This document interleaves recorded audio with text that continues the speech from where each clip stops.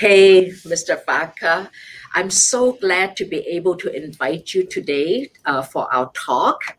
And as you know, earlier when we were talking, whenever we do this kind of shows, we get a lot of people listening and watching us, maybe not at the same time, but later, because we do want to learn something from you. So first, can you introduce yourself to our listeners and audiences? Thank you so much for the invitation. I appreciate it, Ms. Wong. My name is Gabriel Vaca, and I'm bicultural and bilingual. I speak Spanish and English, and I've been living in the United States for 40 years, and I'm president and CEO of Vaca International. Yes, and tell me what your job is, what made you want to start your own practice, and what's your level of education, and what propelled you to become who you are today? Oh, thank you so much. That's a great question. It's a broad question. You know, I have the reason I mentioned bicultural and bilingual because, like many of your folks that you help and today, is I have a country bilingual identity crisis that I've had for several years. Because I was born in Mexico City, but before I was a year old, I went to live in the United States in Washington, D.C. My dad worked for the United Nations. And when I was 11 years old, my family decided to move back to Mexico City. But I went there with no Spanish at all because my life was in English, even though my parents are from Mexico. And I started from 11 years old to start to learn Spanish. And I lived there till I did my college degree, and I started to work as a sales manager. I always wanted to be in sales. And at that time, that's what my first identity crisis happened, because I did not want to live in Mexico City. It's a big country, it's a lot of people, but I wanted to come back to the United States. So I sold everything I had, a classic immigrant story, very classic. I sold everything I had. I came with my wife. I did not have kids at the time, and some money in my wallet and some suitcases, and I started an entrepreneurship in the United States. That's how I started. And I started doing an import-export distribution, and that's how I started my first small business that way. And how old were you at that time? I was 28 years old when I came to the United States, 28 with a college degree and the know-how of how to do business. But my know-how of how to do business was the Mexican way. It was not the U.S. way.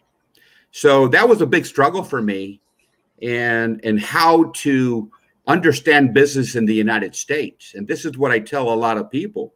Yes, you do business in Asia, you do business in Europe, in Germany or Latin America, but it's different. It's different how you do business in this country, like all countries.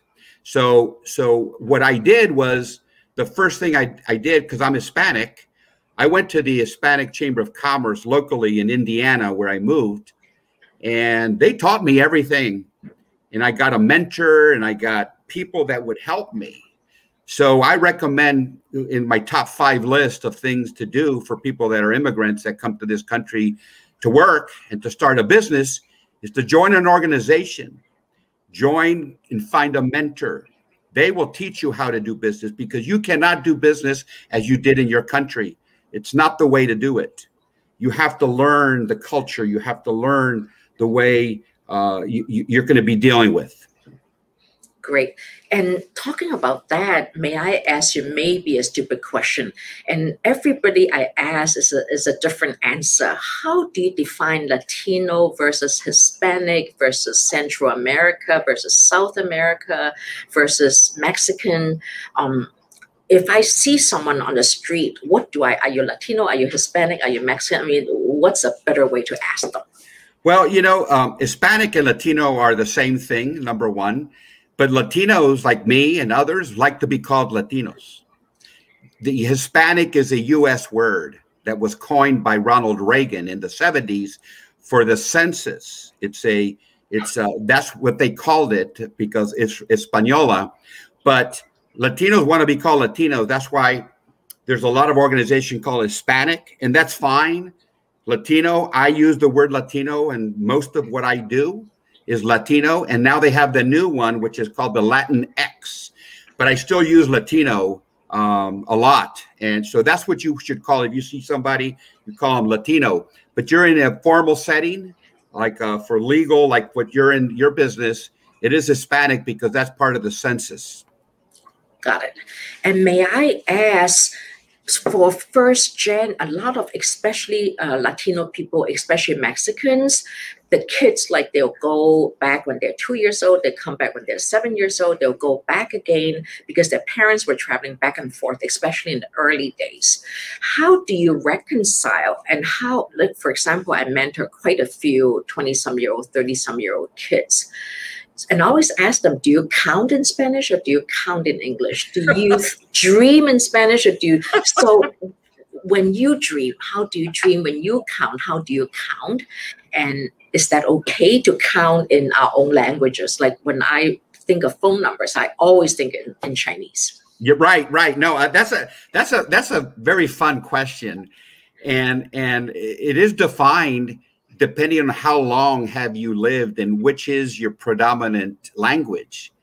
Because when I went to Mexico, when I was 11 years old, and my two brothers, and I have a sister, our whole conversations were in English for about 5-7 years. And then we started to switch into Spanish because everything's in Spanish. So when I came to the United States, I started to do everything in Spanish, but then I switched again to English. So I've had those transformations, and that's what I would tell the 20-year-olds and the kids that are 7 coming back and forth. It depends on what you're doing business in. Like you count in Chinese, I count in English. Mm-hmm. I dream in Spanish sometimes. Yes, I do. Because there's things that from the past. So it's a very fun question because people ask me that also, well, do you dream of Spanish? Well, I dream in both because of what happened in my childhood, and it was in Spanish, English. So it depends on the memories you have. Mm-hmm. And also I'm from Hong Kong, but of course, Hong Kong went back to China. So I'm very much in tune to the Far East, and you're in tune to the Latino countries. May I ask you this question? So when we do business, like for example, I have Chinese friends who wants to do business. And now there's a lot of Chinese because of the communist China. They are getting Mexican passports now, because then it's easier for them to get visas. They can get TN visas and e-visa, which China don't have. So if they want to start a business in Mexico, what's the difference between Mexico, let's assume Argentina, and Brazil? So should they, and I shouldn't ask you because you probably prefer Mexico, but so what country how is it different? Well, it's very different. It's like coming to the United States and having a business here like what I did. Because I have, I've had several businesses here in the United States. This is maybe my 4th or 5th business that I started. But in Mexico, the business is different. Again, what I recommend everybody, the difference is business is done differently. Like it's done in Hong Kong, like it's done in Germany, like it's done in Mexico and Argentina, even though people speak Spanish in Latin America. But my Spanish, in the words, especially the technical words, are different in Venezuela than Argentina than Mexico. So, for example, I'm involved with the Hispanic community here in Atlanta, Georgia. I was on the board of the Georgia Hispanic Chamber of Commerce, and when the pandemic hit, we had the PPP, the PPP-1 and the PPP-2 payroll protection plan. Everything was in English. However, we put on maybe 6 or 7 programs on how to fill those forms in Spanish. But the forms were in English because they did not have the forms in Spanish. They were in English. So we had to teach people because their English is not 100%. Their English may be 70, 30, 40%. So we taught them in Spanish how to fill the stuff that's in English. So you could see there that culture and language, and especially the technical language, is very, very difficult for all countries in the world. Yes. And also, because it's only in the past maybe 5, 6, 8 years that I started having translators, we're really having a thriving Latino practice with the immigration work, with, just advising them, mentoring them. Right. So, and before then, it's always with the Russians, the Indians, the Chinese, the different parts of the world, the Middle Eastern. And I noticed even in the Latino countries, there's a big difference in culture. Like Cubans are so different from Haitians. Dominicans, of course, look down on the Haitians, just like us, right? The Chinese look down on I don't even want to name it. I'll get paid letters. But Right. so we have that level. So from someone like me who's really not that involved in, even though I do support a lot of their cultures, what can you teach us or me and our listeners how to differentiate certain things you just don't say to certain Latino people? Like I read in the newspaper that a president or someone important, Gafu, in Mexico or something, saying about how certain type of people came from Spain, which is of course white, and certain people are indigenous, which is of course dark. And we have the same problem in China because we like white skin. The light skin is that Vaca. So can you advise us how to treat, how to do this? Yes, that's a great question. And there was a snafu, because I think that was the president, and I'm not going to say the country because of your audience, but there was somebody that said that the Spanish would come on a horse and the other ones would come from indigenous, and it really so I would say this, to be fair with everybody, you treat everybody with respect, with kindness, like you want to be treated. And if you have trouble with words, if you have trouble of where they came from, you do not address that. You address people by their name, just like your culture is like where you want to be treated. So that's what I do. I've done business around the world because I worked for UPS for 24 years. All I did was international business. Everything I did was international business. So I dealt with Asia, I dealt with Canada, Latin America, and Europe. And I dealt with all my partners. And to be respectful, I always talked business, and I always was very cordial. I did not say any and get in any issues of hierarchies, nothing at all. Stay away from that. If you don't know, it's very difficult. But once you go in and you start doing relationships like I had, I traveled to Mexico a lot in my business with UPS. I got to know the people because my culture is Latino, is Mexican.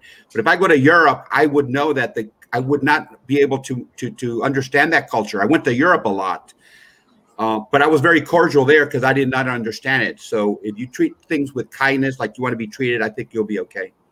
Okay. Another question I have, which I face in our practice a lot, is that certain cultures, they respect age, which for me is good because I am 71 years old. And so even when I was younger, I'll tell them I'm older, so I've been 65 years old forever. So now I tell, actually, I'm not yet 71, I will be.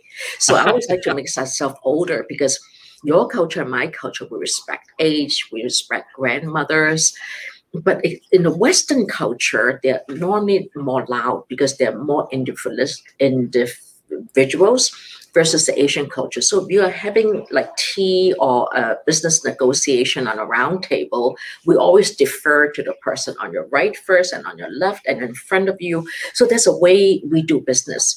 And I know the same, especially with more Mexican people, the more educated they are, the more like they're more humble, they're very kind, versus more people who is more, tight, because they tell you exactly what they want. They expect so and so from you. Like in 5 minutes, so you're like, whoa, stop. Let me take a breath. I want to see what you want me to do. So how do you? But on the other hand, being a white male, I think you are luckier than I am because I am an Asian Chinese woman. So when I'm humble, people see me as a nobody, So I'm like, whoa, stop. I am a great lawyer. I use my jewelries to hide my insecurity. So as a white male who had worked for UPS, there's a big company, how do you see women like us, like the Indian women, not so much the Russians or Ukrainians because they are white, but Asian women or even Mexican women that's sort of despised?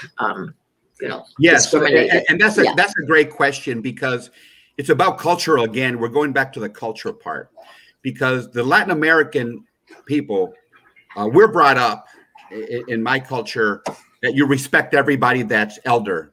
The police you respect, you respect the business person, you respect the teacher. The teacher you respect. Professors, so you grow up that way, and regardless if they're wrong, you still respect them. Mm-hmm. The Asian culture is similar. Mm-hmm. I understand that. And there's other cultures. The U.S. culture is about individuality. Mm-hmm. Our culture is about team, like you said. Mm-hmm. So I have applied in my U.S. business. I continue to apply as teamwork all the time, and it worked out for me. So when I start any company, I always have a board of advisors, regardless of the size. I always bring in men, women, age, for free. I don't need to pay them. They love to be on a board. I have a meeting every quarter, and I talk to them on the phone all the time. I said, hey, what do you think about this? And it doesn't matter the age. People like to give advice. They love to give advice. So when if I set up these 10 people, 5 or whatever, and call them, they feel part of a team, which is different, because even at a big corporation, like you said, that I worked, I had another identity crisis, because yes, I am white, but I'm Latino. My skin is white, but I'm Latino. However, I was in a male-dominated company for many years. It's different now. And I had an identity crisis, because I said, I don't fit here. Even though I look American, I have my tie and everything. So I started a Latino employee group at UPS called Crecer. And that changed my world, to have all the employees of Latinos to work on community work, mentoring work. So that's how we created the culture again of teamwork rather than individually. And the majority of people here are millennials in these Latino groups in corporations. Their majority are millennials, which I love. So I was part of them, and they consider me a mentor, et cetera, et cetera. But that's how I dealt with that whole issue about individualism and teamwork and team people. Another problem that I face as a community person in especially Cleveland, Ohio, because it's a smaller city, and also Columbus, Ohio, is we have a big divide. Most Chinese in these older cities, and I'm sure it happens in Chicago, because we also have an office in Chicago, is either most of us, not even, because in those days, Chinese don't become lawyers. So I'm like the first or second lawyer in the whole city, Wow. So, but of course, now we have more Chinese, but not because we're Pakistanis, we're Indians and stuff. So my question to you is, as a person who was struggling between both worlds, and I'm like you, I came when I was 19, but I didn't have your luxury of coming here at 1 and left at 11, because I had to learn everything new.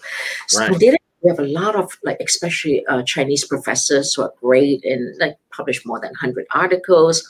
But we also have Chinese, more business owners in Chinese restaurants or waiters. But for a smaller city, we're very humble. We get together with potluck. It doesn't matter your wealth, because when it comes to our communities, we know our hierarchy. Normally, it's the older Chinese who sits at the back, who's a male, who controls the environment. It doesn't matter, I could be a lawyer, my friend could be a doctor, but ultimately he controls it. So in your community, how do you look at the caste system internally? Because same with the African-American culture is the mainstream doesn't really know who the leaders are. They always go to the African-American who they think is a leader. And same with us, a lot of people think, oh, this is a Chinese leader, this is a Latino. But in our own community, we know who our leaders are. So do you face that, and how do you deal with it? Yes, absolutely. We face that all the time in the Latino community here in Atlanta and in Georgia, I belong to the United States Hispanic Chamber of Commerce. And these are national. You've got a lot of awards from all those places, because I have your CV right here. Thank you. Thank you so much. So in these organizations, the hierarchy is there. Absolutely. From a business perspective, you always go to the elders. You always go to the ones that will provide the mentoring and the counseling because they have a lot of years of experience. So that's from the business side. But from the social side and the family side, it's still the same. So they repeat what happened in their countries, in Mexico, Argentina, Spain. It's family oriented, and they have the father, the mother, and they're respected. The elders, brothers, they're all respected. The same family nucleus is repeated here in the United States, and I guess around the world. But I get invited to a lot of social parties, and it's the same thing. The elders are the ones that are respected, and they're the pillars of the business or of the community. We see a lot of family businesses, just like we have in the countries in Latin America. In the U.S., and I'm not trying to stereotype, but in the U.S., there are family companies, but the Latinos have a lot of family companies, businesses, and they always bring in the family, and they always give the business to. That's right. It's always in the family, right? Yeah, right. It's always in the family, and I see that happening here also, the same thing, because as you know, the #1 minority in the United States is Latinos. That's the #1 there's more Latinos than African American in the United States. However, the businesses, there's 3 to 1 on businesses that are opened by Latinos versus non-Latinos. The problem is that they don't grow as much as they should, like the non-Latino businesses, to, let's say, $1 million or more. They don't grow as much because of lack of education and lack of resources for financial. And I know we're talking a little bit about business here, but I see the same thing happening, and it's repeated from those countries into the United States. Yes. And I think in the past 30 years, the interesting thing is in the same Chinese and Korean culture, the Koreans actually started first because of Second World War, and then 51 and 53 North Korean wars and stuff, and then Korea is Philippines is American, that's in the 40s. But the Korean people who came to America in the 60s, because Color Quota Act came in 65, and I'm sorry, Latino people are not involved because Latino people is considered white. That's well, it's life. It is what it is. Right. So the Korean children became wonderful writers, wonderful thought thinkers. But then the Chinese start coming in with Kissinger in 72 and 78. And, so for our community, I always felt the Korean children may have excelled faster than the Chinese children because it's just because when they came, they normally have grocery stores. So the children were exposed to businesses. Most Chinese, they came professors or writers. So the children, and I think our children are sort of spoiled because the Chinese, we sort of pamper them. We don't want them to work. We want them to get A's and A+. If you get an A, they say, why didn't you get an A+? I'm like, what?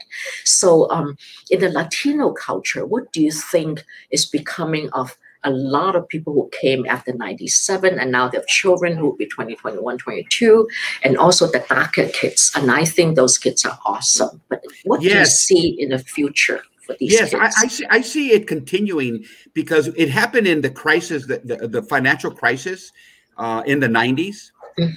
And now it's happening again after the pandemic of Latinos opening more businesses than any segment in the United States. Why are they opening businesses? Because they have that creativity and they want to open businesses. People are coming, and maybe you see it in your practice.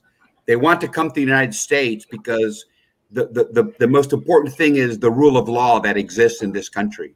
The rule of law is very interesting. And so when they come here and when they open these businesses, they don't want to wait for that job or that check that comes from the government. They open a business because of survival, and they need to provide to their families. Most of this Latino segment that open businesses are Latina women. Why Latina women? Because they want to provide to their families. And that's why it's the biggest segment of all the United States is Latina women opening businesses. The issue there is, again, the organizations need to help them for business education, provide funds for them to grow.